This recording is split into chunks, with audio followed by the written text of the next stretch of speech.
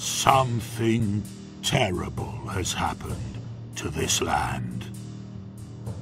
I've been living for a long time, and I can still remember. I remember meadows cut by streams, children splashing around in them. Now it's all gone. Only the wind blowing dust through the bones. Year after year, everything changed. I recall a mighty oak in the heart of the forest. Lovers whispering tender words beneath it. Now even our bravest warriors fear to go that far. Something bad is happening in the south.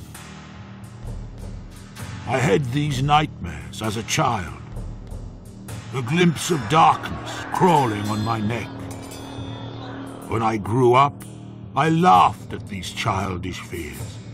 But I do not laugh anymore. Something is coming.